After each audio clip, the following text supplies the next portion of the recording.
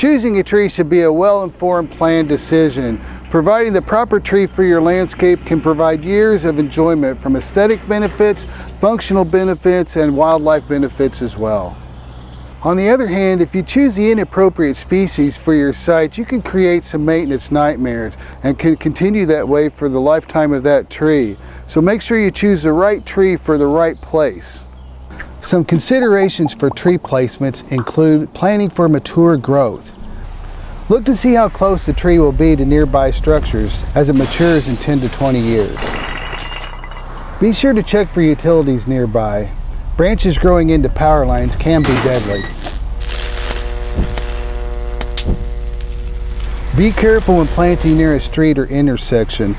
As a tree develops, it could block the line of sight for passing cars or pedestrians trying to cross the street. Trees help make homes more energy efficient by creating a cooling effect during the hot summer months, or by allowing passive solar gain during the cold winter months. A good rule of thumb is to plant the tree at least 20 feet from the house.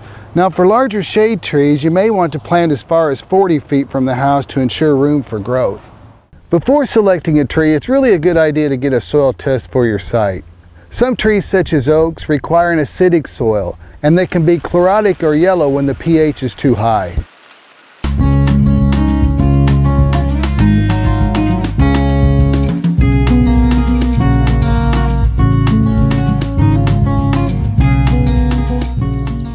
Be sure to choose your trees from a reputable source. You get what you pay for also applies to trees as well. Go to a dedicated landscape nursery to be sure you get plants that have been maintained and grown well, so they get off to a good start whenever you purchase and plant them. Okay, now that we have our place, let's choose our tree. Native trees are a good choice, but they're not the only choice. Sometimes cultivated species are equally suited to the landscape and actually better for the urban environment. Be sure to avoid invasive plants that can escape the landscape and harm nearby ecosystems. These are plants such as calorie pear and Norway maple. When planting a tree, remember the goal is to maximize the benefits that trees provide and minimize the inputs needed for a sustainable tree planting. Select trees with good branching structure and free from any defects or pests. Good branch structure creates a healthy, stable, mature tree which will prevent failure from splitting in wind and storms. Is a tree you would like suitable for the sun or more for shade? This is going to dictate how it survives extreme conditions in summer with sun and drought. Some trees just don't like full sun and prefer at least afternoon shade. Or they may have a higher water requirement, such as river birch trees, and they wouldn't thrive well on a dry front lawn.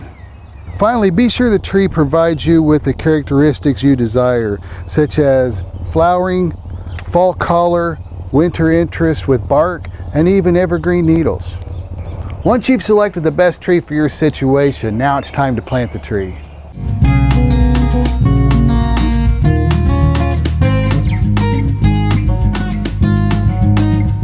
All right, now let's go plant our tree.